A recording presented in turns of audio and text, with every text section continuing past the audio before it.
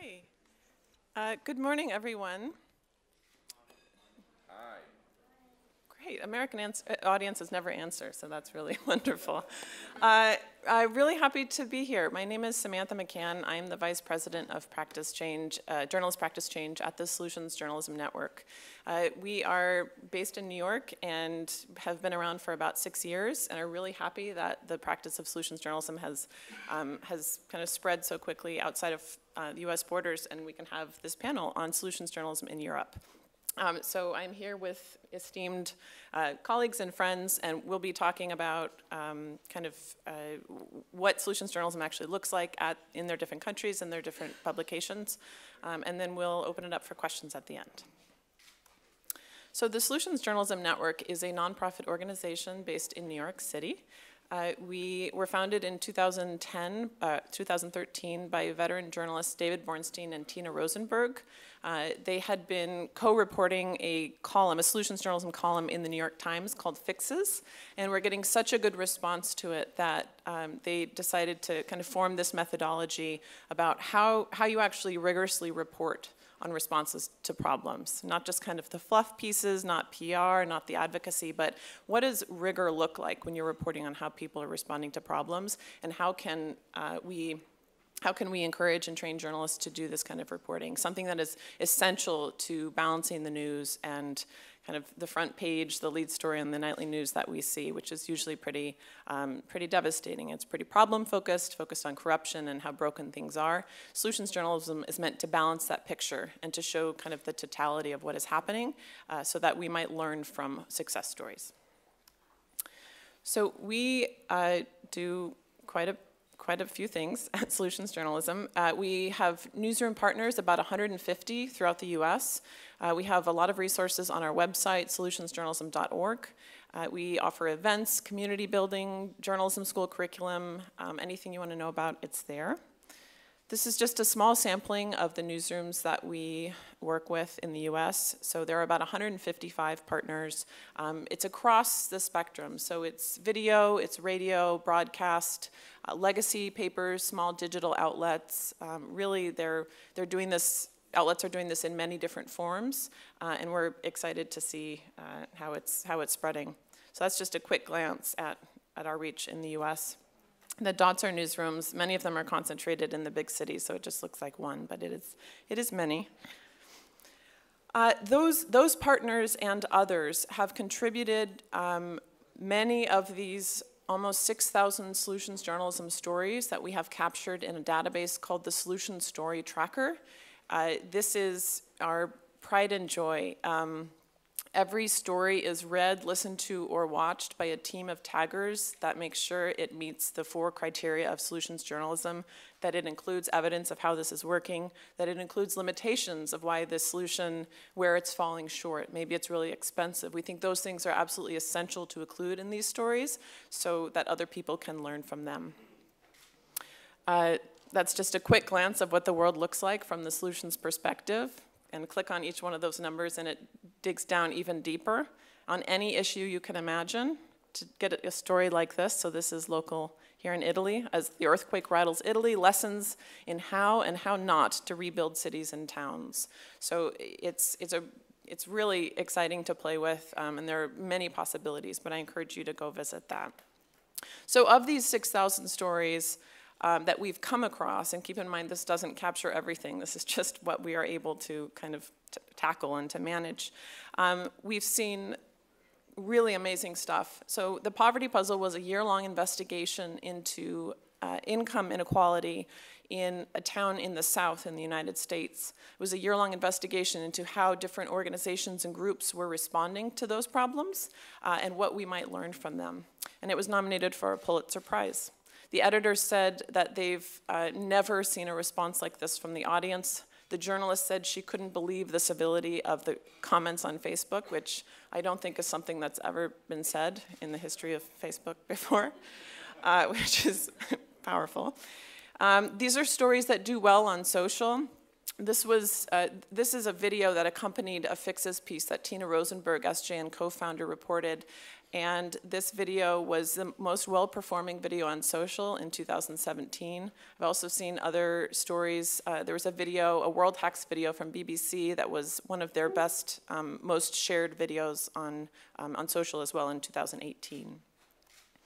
These are stories that lead to fundraising successes. We've seen many organizations successfully attain sponsors that want to be associated with solutions content, raising money directly from local funders, like in this example. So the Richland Source is a small digital outlet. They have maybe 4 or 5 reporting staff, and they reached out to businesses who had never given to journalism before, and they said, we want to do solutions journalism, this is who we want to be in the community, and they were able to raise $70,000.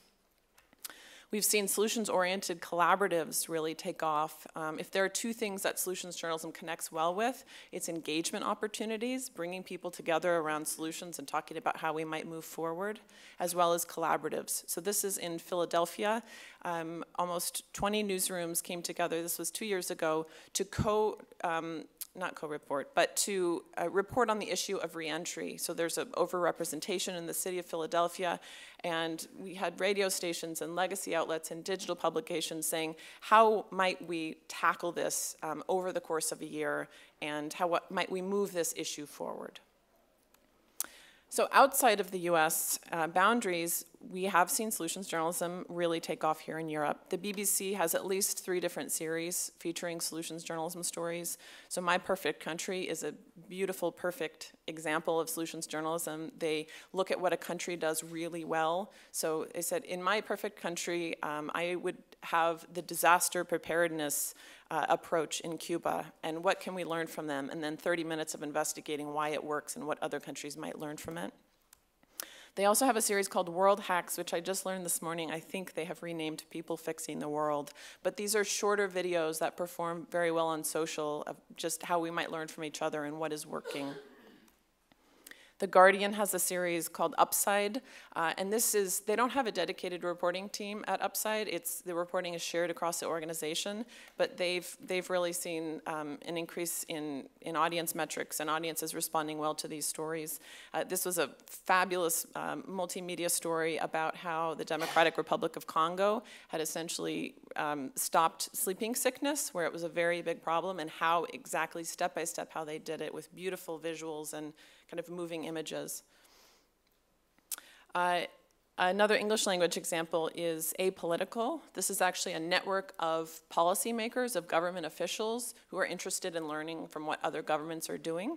They also have a reporting team, and they report out those stories. So here's what we learned from how Australia takes the bias out of hiring, and then they share that with a network. And I'm constantly impressed by the stories coming out of Apolitical.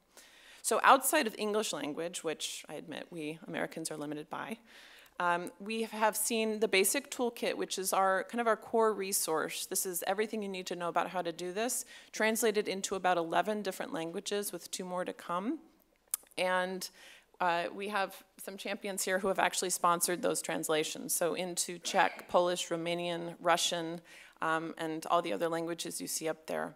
So if you are interested and want to figure it out in your own language, there are some great examples here of solutions journalism. So I'm now going to pass it off to Jeremy Druker, who's the Executive Director of Transitions Online in the Czech Republic. Okay, thank you, Sam. So first of all, it's very gratifying to see how far we've come in just a year. Samantha and I were joking, last year we were in the basement here with no light and about 15 or 20 people. So it's great to see that the concept is spreading and the interest. So maybe just to start off from the beginning, my organization is a publishing and training nonprofit located in the Czech Republic, but we work throughout Central and Eastern Europe. We got hooked on solutions journalism when one of the founders, David Bornstein, came to Prague about 2 years ago. And I think like many of us on the panel, we felt there was a huge need for this. There's a huge need everywhere in the world, but especially in Central and Eastern Europe, where the distrust in the media, the lack of civic engagement, all of those types of issues are especially prominent, partly because of the communist legacy, but just in general. So we felt it was a great time to introduce something new. But we had to really start from scratch. So I'm going to just go through really quickly how we did that. I should probably use this, right? Yeah. So we've had 3 pillars to the strategy: inspiration, training, and local production. So first of all, we've tried to bring some of the solutions journalism stars, the people that helped establish the network, the people that run it now, in order to act as ambassadors. Still in Central and Eastern Europe, it does matter to have people from the outside come in who are real experts in this type of stuff. And actually, one thing we'll get into later when we talk about the challenges is there are no real local champions yet. It's really starting, but there's still a need to bring in people to really explain it. There's also a Solutions Journalism Award, which has been running in the Czech Republic and recently in Slovakia the last couple of years. So this was a way to introduce it. There's quite a prestigious ceremony each year, something like the Czech Pulitzers, if you can call it that, where the best journalism in those countries are awarded each year. So this was a way to introduce an award and use that opportunity to explain actually the concept to a wider audience. So providing training and tools, Sam just mentioned that we've translated the toolkit into a whole bunch of languages, but generally what we do is bring someone in, give a lecture, introduce the concept, but then soon afterwards have a workshop where we really got people together, walk them through the process, how do you do the articles, what it is, what it isn't, and really get into some of the details. Discussing various examples, which again we'll talk about later, but so far most of the examples are still from the US. So that's something we're trying to change. And then supporting local production. So one thing we've introduced in all the countries is a series of micro grants. So journalists go to the workshops or hear about it in some way and then essentially pitch us a story with a budget. And this allows them to go out and do stories themselves when they might not yet have the support in their own editorial offices or if they're freelancers. And then what we've been also doing is providing mentoring. So very difficult for the first time that you do this to just get all the criteria right. You can be the best journalist, but in many ways it's a different way of doing journalism, or at least a different way of thinking. So it's helped very much to go through different drafts. And for a lot of journalists, I'll talk about one of the projects a little bit later, this is a very different concept, especially if you're working already in a publication, to actually deal with someone outside providing input and advice, who's not even part of your publication. So that was also a way to have some influence within larger media organizations. But it's really been about building trust with the journalists, that we kind of more or less know what we're talking about, and that they're willing to show us a draft, even though we don't even work with them and we're not an editor at their publication. So just a couple of the examples. This is something which just was a series of articles published over the last couple of weeks. It says Nejsi sám, which means you're not alone. It is a Czech series of articles published in the Czech Republic about male suicide, which is a big problem, as I learned, across Europe, but also especially in the Czech Republic. Like many places, women try to commit suicide as much as men, or if not more, but men are often more successful. This is an issue which was not very well known in the Czech Republic, so this is kind of a special case where we felt the first story had to actually describe the problem, and then the second, third, and fourth stories get into different solutions that are being used around the world to battle male suicide. So one of the stories is from Japan, where barriers have put in around, I guess, metro stations and train tracks to prevent suicides in some of the most common places where that happens. And then one of the other articles is about male support groups and what works best.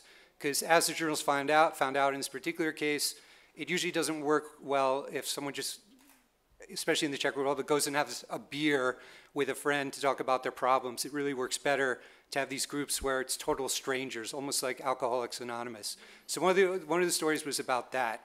This sparked really great feedback from people, high readership. It brought the issue to the agenda. And what the journalist said was, before that, he was trying to interview people in the health ministry. They didn't want to talk to him.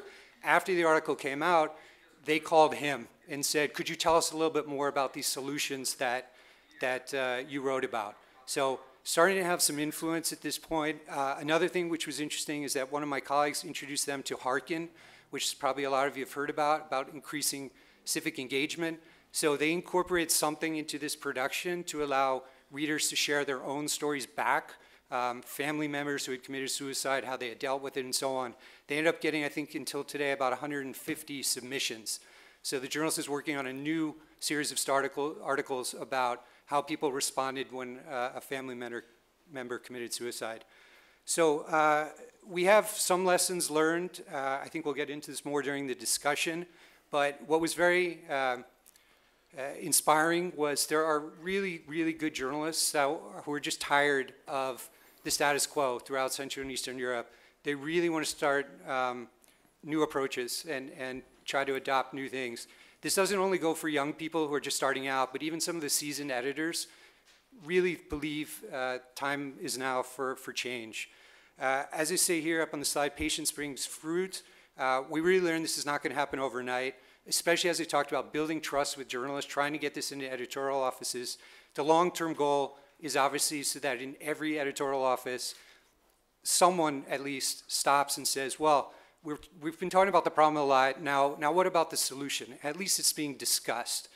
We're really at the beginning of that. I mean, we now have, I would say, some stars or local people really interested in this, but it's still not incorporated into the majority of editorial rooms. And then, yeah, continuity is key. Really trying to build up a community around solutions journalism. Definitely there are people that latch onto this early, get interested, are the leaders, but for it to really, again, bear fruit, you have to have a whole community that rally around the idea. So just looking forward, we're trying to deepen the concept in the Visegrad 4 countries, so Czech Republic, Slovakia, Hungary, and Poland, giving out more stipends. Jakub here will talk more about Poland, trying to spread the concept beyond in the Central and Eastern Europe. So a couple of us were down in Romania, helping to get things started there. There's a project hopefully going to start in Bulgaria. There's some stuff happening in Ukraine. I've done some workshops in Moldova and in Belarus, which is a completely different environment. Doing it in an authoritarian regime has its own challenges. And then really measuring the impact. Even the story I mentioned before about male suicide, we're still a bit early to see where the public discussion leads. But hopefully, as in the US, it will lead to greater civic engagement, people putting pressure on their political leaders to actually do something after these stories come out. I think that's some of the skepticism we've heard, is that, okay, the stories will come out, but like with everything, nothing will happen. So we really need those stories to show that, yes, something did happen, and it's worth pursuing, as well as on the financial or the engagement side, to be able to convince editors that this does increase the community around their own publications, engagement, and so on. So I think I better stop there. Okay, hi. Okay, it works. Can I get the clicker? Okay, hello. My name is Jakub Gornicki. I am based in Warsaw, Poland, and I have a pleasure to work with an amazing group of people on Outriders. We are a journalism startup which was created and launched officially in September 2017. And we primarily work on two things. One is that we run Outriders, which is a publication, online publication, which covers global topics which have local impact. And the second thing we do is Outriders Network, which is a knowledge-sharing platform for other reporters and journalists. And I think in December 2017 or January last year, 2018, we were approached by Ashoka Poland, who, as an organization, was looking for an execution partner to launch the Solution Journalism project in Poland. And we immediately were like, hey, this is something what we wanted to do, because we wanted to also, I mean, Solution Journalism was for some time on our radar, and that was really a great opportunity for us to start it. And there's two reasons why we wanted to do it. One is very personal. We wanted our journalists who work in our newsroom and who cooperate with us to know how to do solution journalism stories and basically assess whether the story we are working on or working on can have the solutions approach. And the other thing was that, you know, and I don't think this is very Poland specific. In many countries we see this situation, but our political debate is very polarized. It is very partisan, and that touches also a lot of media, which basically creates this situation where one side is shouting at another, like, I'm right, no, I'm right, you know, I'm wrong, you're wrong. And that is very little room for actual debate. And we thought that, you know, solutions journalism is actually a very good way to introduce a discussion, you know, and really go into impact, because impact is very much embedded also into solutions journalism, and that is something what we also found maybe not interesting, but something very important basically to our job, you know. We think also that, you know, our job as journalists is basically rather binding societies rather than, what do you say, the binding, disconnecting, you know. So at the end of the day, this is a very good platform basically to have a discussion.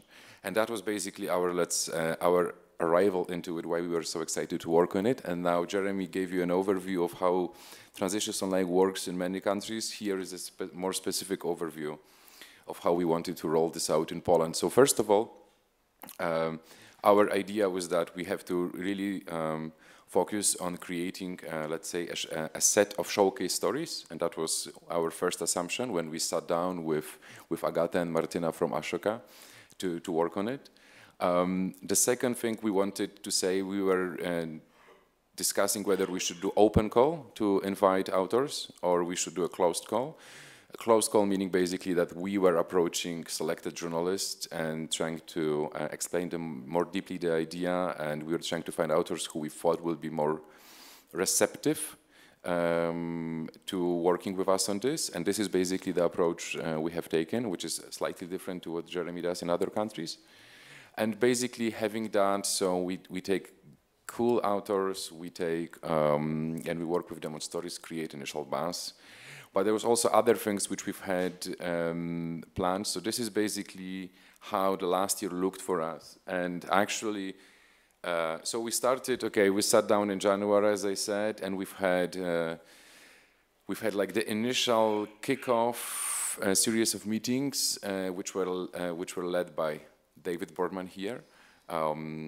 So if you want to start solutions journalism in your country, David loves launching those solutions journalism programs. So David came into Poland, and he had meetings with various stakeholders, so publishers, newsrooms, universities, and we've also had an open meeting, so like everybody could come and the idea was presented. And then a month after it, in the middle, we've had Perugia, because actually last year we were flying together to Poland. We've had an actual kickoff workshop, and that was in April last year. So we had two workshops. No, we had one workshop which was done for the people who were selected for the project, our team, and let's say invited journalists. And then we've had an open workshop for anybody to come in. So the idea like between closed call and open call, that is always a long debate, because closed call is something where we can actually invite people, but an open call gives you this serendipity chance. You don't know who may react positively to the message, and just having open meetings creates a buzz. People come, they are interested, they may ask questions, and we find people who we haven't mapped before or something like this. And then we moved further. In around May or beginning of June, we launched Toolkit in Polish, which Samantha was mentioning before. We've had the first story launched in June, and I'll show you this in a second. And then we've had another, we just moved on, second story. We've had a big conference in Warsaw end of September, which was followed by the workshop. We've also had a fundraising breakfast, so something where Tina Rosenberg also came because she spoke at the event. And then we've also organized a breakfast for other organizations, for even business people who may find that the idea is worth well, simply funding.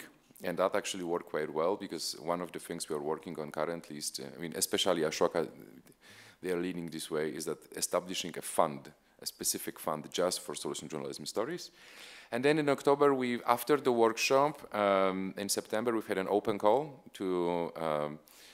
to generate another story, and then we just go on and work on stories. And here we are in Perugia one more time. So just to give you more So last year, like in 12 months ago, we've had nothing. We were just after David's visit, which was like 2 or 3 weeks before last year's Perugia, and so we've had 3 workshops, 2 open meetings, 1 fundraising breakfast. We have 6 stories in total, and that is something really cool. We started to see solution-ish, as I call stories, being born. So we push, and if you look at the timeline, we try to have a buzzy thing every 3 months. So whether it's a workshop, whether it's an event, whether it's a Solution Journalism Network a team member flying in, or whether we start something, that the solutions journalism pops up, that it doesn't, that people see who observe this as a new thing, and they are like, oh, is just a season fashion or an actual trend?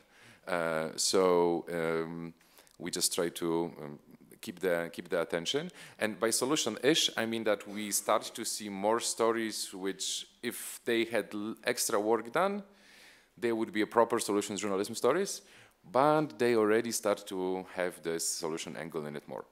So just go quickly through four showcase stories. So this is a story done by my colleague Rafał Hetman, who is there.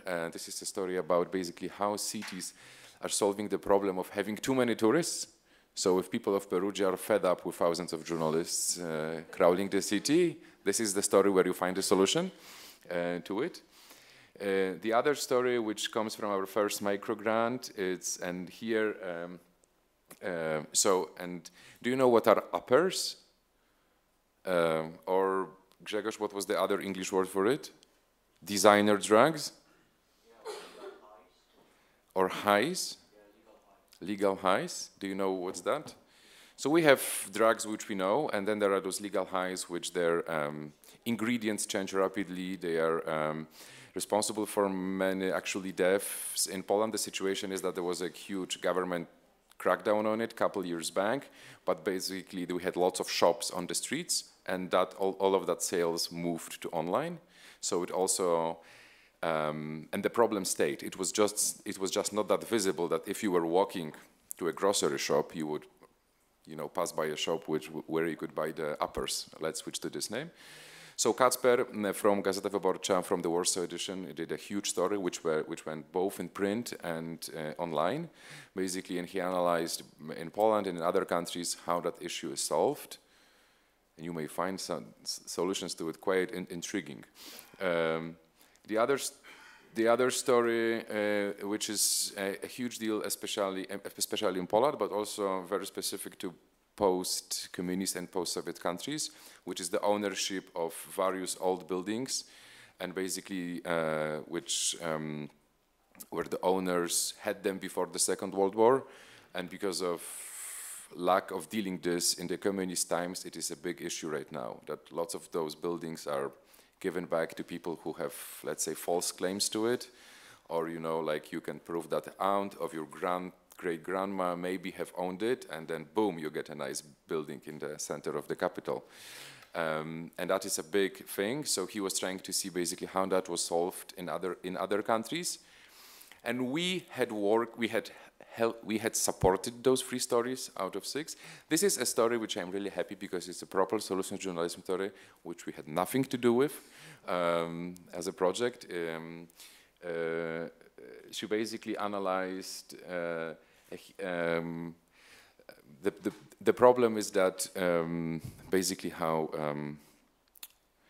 when you have domy dziecka, sorry, but there's my team, orphanages, and that they don't get that childs there don't have so much access to grown-ups, and one of the solutions measured here was actually that a merger of orphanages and elderly houses as a solution. So that was a story, and that story also went very viral.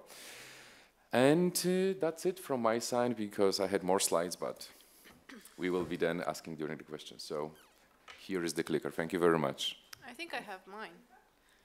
Hi. But does it work? Okay. Let's see. It doesn't. Hi, I'm Sorana Stanescu from Bucharest, and I first want to argue with Jeremy. Yes, last year you were in the basement with this session, but it was a good basement. It was a good basement, and it was a good crowd and a packed room. I know, I was there in the back. So we're grateful for any opportunity to talk about solutions. We want to be back into the basement. So it's definitely a long way that we at the door have come ourselves. I started my very short presentation with our mission, with our motto, which is we tell ourselves stories in order to live, because this is what we have in mind basically every day in the newsroom and when we go out in the field. And we are an independent quarterly magazine. We started as an independent quarterly magazine in 2009, so we are just about to turn 10, actually this month. That's when the idea first came out.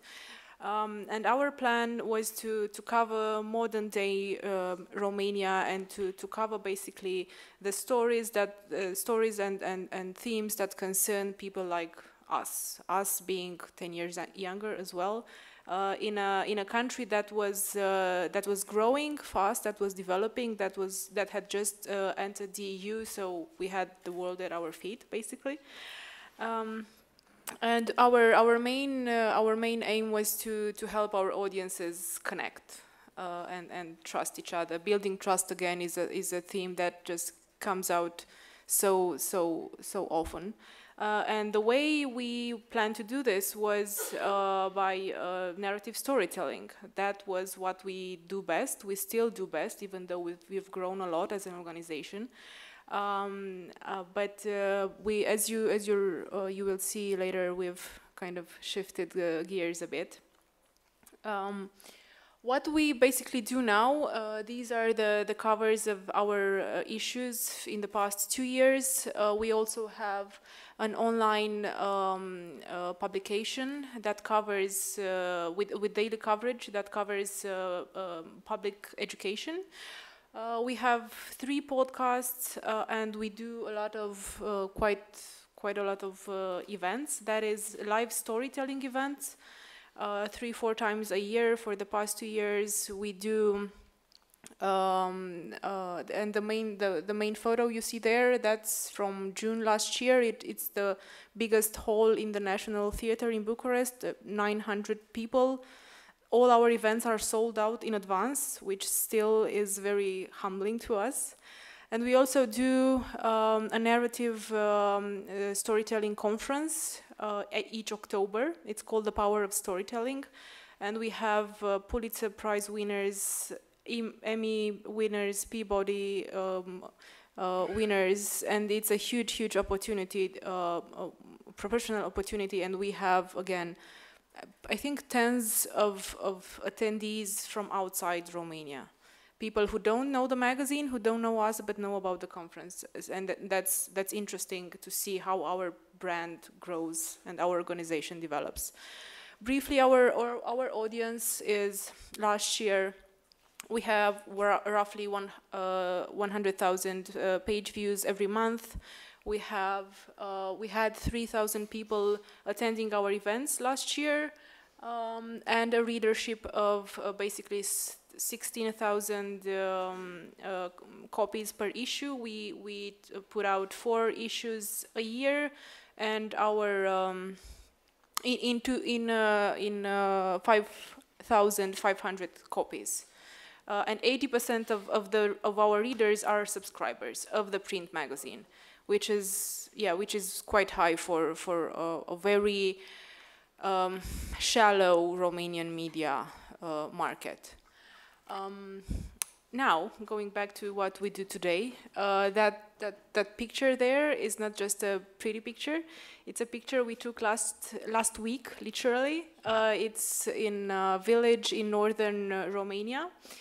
And I mentioned earlier that we are now tweaking our mission a bit, and that is we are heading to more character-driven. We've always been character-driven, but now we are more focusing on solutions, so solutions-oriented stories and public-powered stories. We are also working with Hearken on 3 of our major verticals, and we've already started having people basically opening up our newsroom, our doors, our editorial sessions, and having readers and people in the newsroom.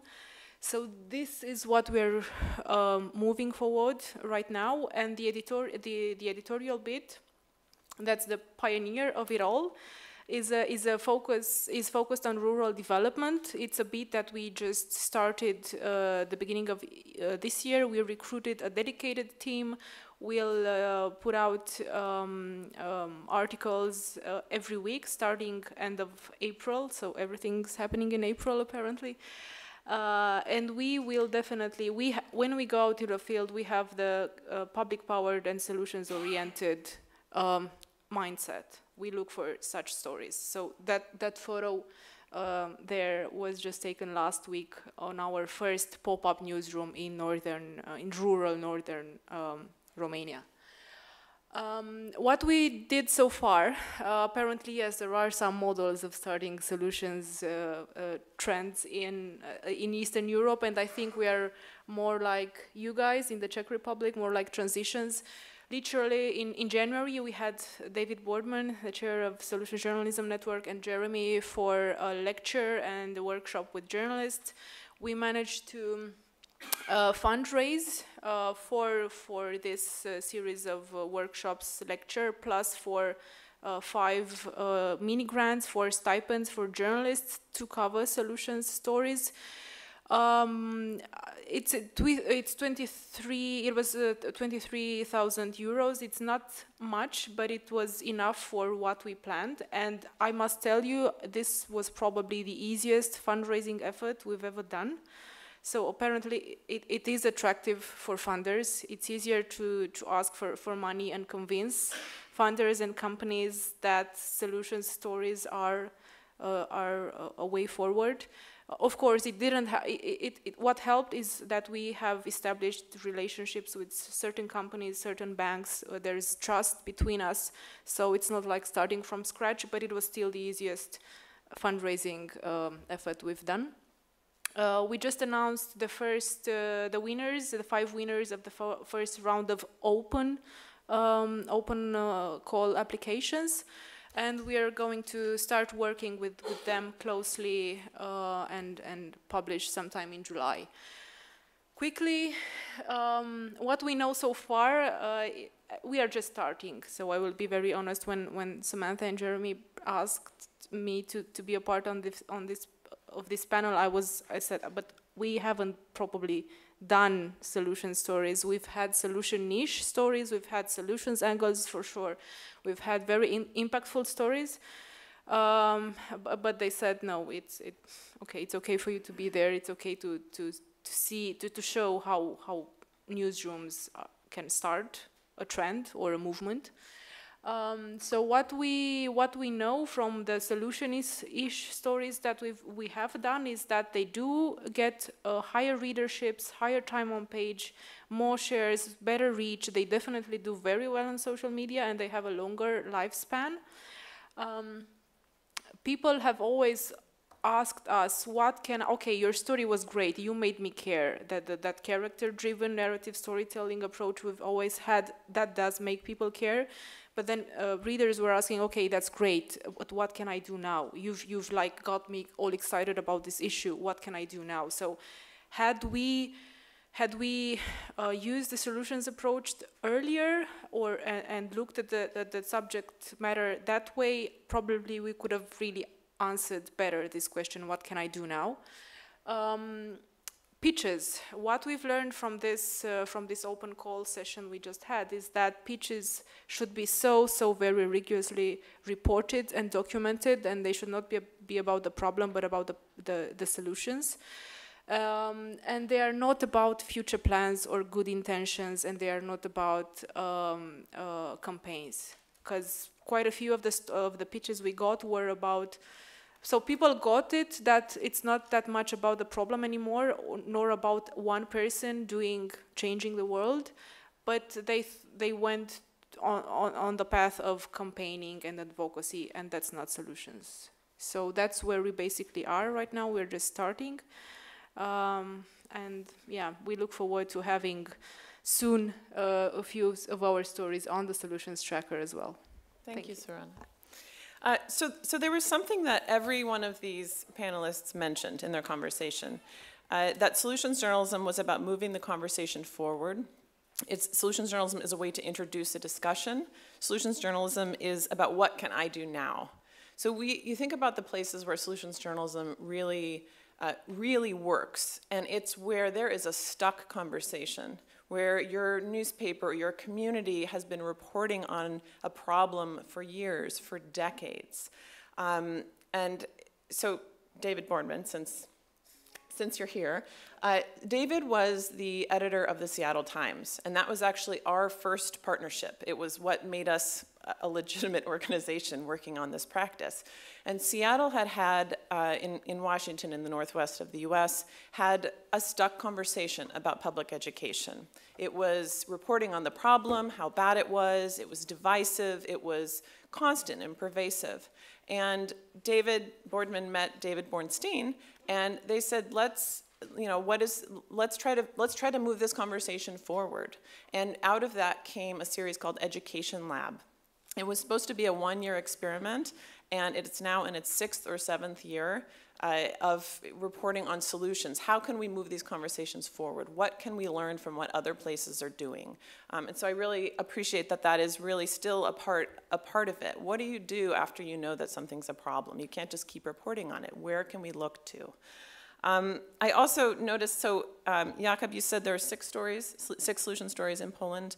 In Romania, not any yet, but that you know of. Not that we are confident enough to qualify as a solution story, because maybe we are being extra cautious right now, but since we are just starting, we are very careful about what we basically label a solution story, because that will set a trend. That will become a model and something journalists and other newsrooms will refer to. So if we get that wrong, that's not good. So that's why we're careful. And Jeremy, how many stories have you guys seen in the Czech Republic?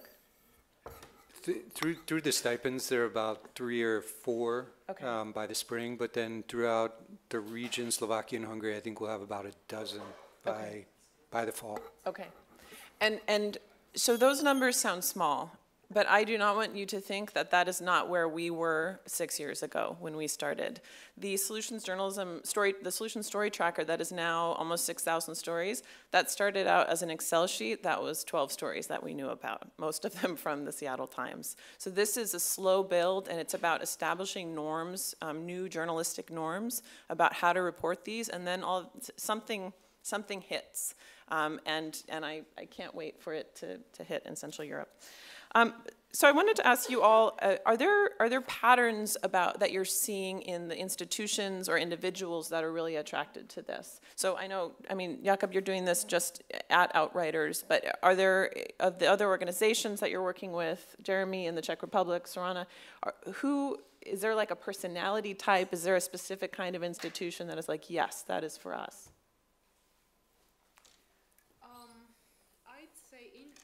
Yes, excuse me. In Romania, what has happened over the last, I'd say, 10 years or maybe 8 years is that we've seen a decline in traditional media, mostly print media, but also 24-hour news TV media, and the rise of what we call independent media, that is small newsrooms, mostly doing online. We are the only independent media outlet also producing print and doing so many things. All the others are more focused on the journalism as it is.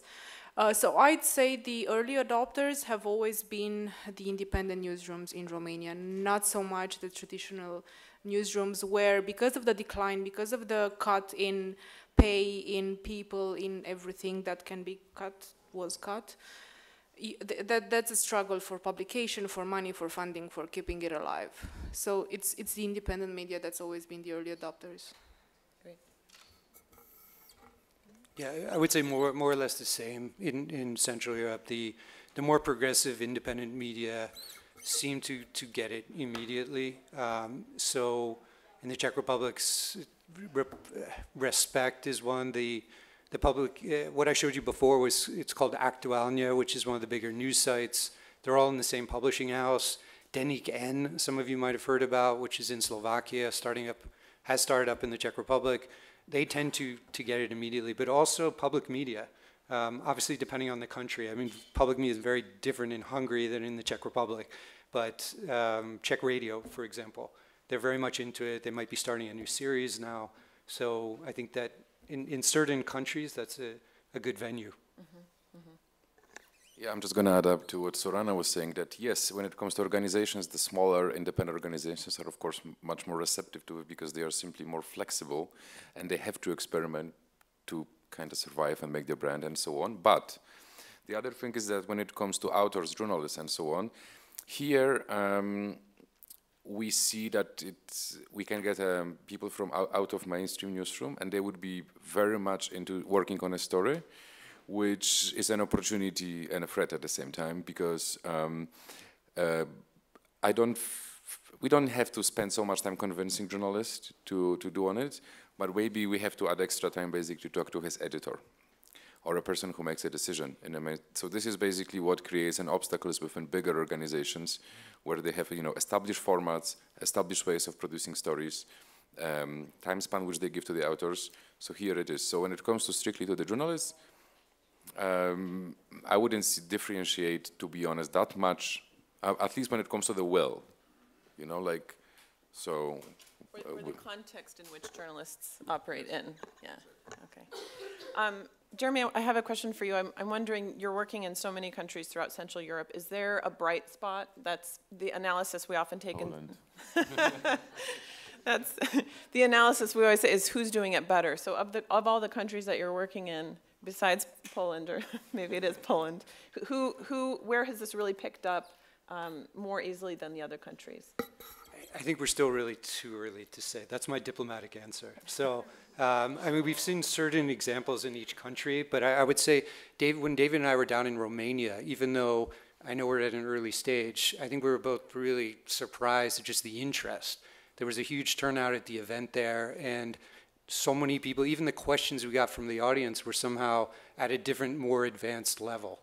So it did seem like the community was very ready for that, and just, I think, yeah, I mean, the level, that somehow was different from some of the other public events we've had in some other countries. You're okay with that? Okay. So for all of you, what, if anything, is distinct about the European context that makes it different from the American journalistic context in terms of what the role of a journalist is, or challenges you're finding in actually, making solutions journalism be taken up? I have a short and quick answer. I'd say, at least for Romania, more competition would help. Because when you have strong competition, when you fight not only for funding but also for attention and readership, then you're more keen on working harder, being more aware of the trend and what's going on in the world, and what we could do better and more. Whereas, because I mentioned the shallow media landscape earlier, when it is shallow and you are already on top, it's quite easy to become self-sufficient, or at least not be in such a hurry to adopt and do and change and look other way, other direction as well. So what we could have done differently was definitely adopt solutions journalism earlier and look that way earlier. We would have been in a better place right now, but also we could have, we've had solutions angles, but because of our very focused narrative storytelling angle, we were keen on portraying the character, the people doing this, or the community doing this, not so much the process and the what works and the limitations of what actually works. So yeah, we were quite a bit self-confident maybe that we are doing our best, and yeah, this is the best we can get in Romania, but the moment blah blah blah, but well, that's changed. So competition. Like I'd say, yeah. Okay. No? So what's the size of your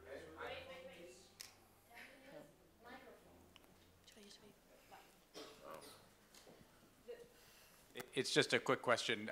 For context, it'd be interesting to hear the size of your newsroom. Well, right now we are 25, but that doesn't mean 25 journalists. That means also support, admin, fundraising, communications, art direction. We are, I think, a crowd of maybe 10 people writing, 10 journalists. We work a lot with freelancers as well.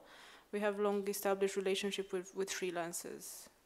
But yeah, the size also matters. We've grown a lot in the past 18 months. We've not always been 25. We started with a team of 4 and then it went up and down. But now we are at the highest level we've ever been on all levels. And in terms of the size of organizations where solutions journalism tends to thrive, there's no normal. We've seen anything from 2 and 3 people doing this, like Richland Source is a really small newsroom, to New York Times, to the BBC. So it of course, as Jakub said, is easier if you are more nimble and smaller and have less kind of institutional pressure to do a certain kind of reporting. But I want to build on what you said, Sorana. What for 8 people? No, I'm just replying. This is 13 in total, 7 or 8 journalists. So. So for anyone in the audience interested in kind of launching their own solutions journalism network, whether within their own institution or the very bold countrywide change, what challenges have you faced and what would you do differently next time? More funding. No, so basically we've had 2 main challenges. One is that, let's say, existing way of doing journalism, which is more emotional, very much news-oriented, and kind of this shouty style, which is very not solutions-oriented. And basically when we go with solutions, it also demands a lot of practice, rather than like, because in essence, I wouldn't say it's very hard to understand it, but then you have to really go into details and try to understand all of the 4 important factors of basically how to do it. So that is one thing. So we are basically changing sometimes the culture of doing stories, which might be a big thing. And that translates to the second obstacle, which is we initially talked to only authors, but after a couple months we realized we have to take everybody on board. So even if, let's say, you would win a micro grant from us, we have to take everybody who is in your decision process to run the story before that grant is finally approved, so that everybody's on the same side. Because we go to the existing culture, then we had sometimes ideas of editors like, this is a great story, but what if we would cut out the solution part of it to make it more dramatic, you know?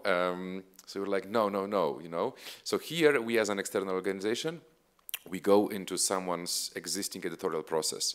So once we have that meeting at the beginning of the cooperation, that basically our success factor is 99%, so that everybody's on board and that we are not there to like do orthography check and go into their like culture of writing and so on, but we do have to somewhat protect the spirit, you know? So, and those are, I would say, those 2 really big factors, which is really important. And were for us a kind of a struggle in the beginning. Just one quick addendum. Some of the resources we have on our website, there's a link there, but there's an editor's toolkit. It's like, if you're an editor, how do you spread this throughout your newsroom? What do you need to keep in mind? How to get your reporters on board? And simultaneously, there's from the opposite view, if you're a reporter working within a newsroom context, how to tell your editor that this isn't PR advocacy, but just kind of rigorous journalism. So there's a lot of resources up there. Yeah, so I guess we're running out of time, but just very quickly, some of the obstacles, I guess I already mentioned it, but it will really help once we have more examples from the region to use when we do the workshops. So Sam mentioned a couple of the examples in the US. Those are all very powerful. It's been very, very helpful, especially having David participate in workshops as an experienced investigative journalist, because one of the things we often hear, I think this is probably universal, is that this is too much like advocacy and so on. So to have someone established who has Pulitzer Prizes behind him and so on, that really helps. But we still need more examples, especially in Central and Eastern Europe, the way media development worked. There were so many Americans coming in and saying, like, this is how we do it back in America, there's still a legacy of people being tired of that to some extent. Some people are still inspired, but others are like, yeah, we heard about this before, but it's never going to work here. So it really helps to have those local examples. I think for what doing differently, probably giving more advice on how to pitch the stories, at least for the stipends, because too often it's been mentioned a couple times, people get fixated on a problem and they really want to solve that problem, but they don't do enough homework about solutions somewhere. They kind of have a feeling there's probably a solution out there, but they're pitching us more the problem and not having done their homework about the solution. Yeah, pitching, I'd say, is also is crucial. Because we've given out stipends before, and we know that the written application is one thing, and it may sound all good and fluffy and nice on the paper, but when you sit down with the journalist, things can be a bit different. So what we had was a second stage, selection stage, and that was a phone interview basically. And we definitely asked the very specific question: who have you talked to when applying for this grant? How fresh is the information? What's the name of the place you say this is happening, and how?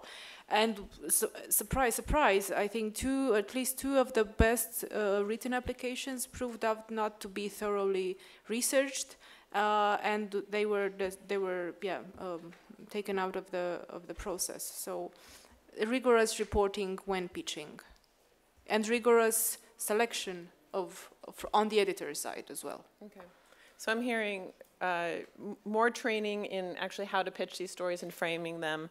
I'm hearing kind of influencer, the importance of influencers in lending credibility to the practice. And Jakub said, Poland is the best. I would also say it's really important to emphasize to people that these solutions are not always big, grand solutions. They might be on a very local level. And that's also one message that we've been trying to drive through. When I gave a workshop in Moldova, also one of the things at the very beginning was like, this is Moldova, there are no solutions here. Which is very depressing, very depressing to hear, but then we tried to drill down and say, look, it might be a local mayor or a hospital or a school doing something different, and that helped a lot. That's great. So we have about 3 minutes for questions. I'm sorry that there's not more time, but are there any questions we can start with? There's one here too. You can use this one.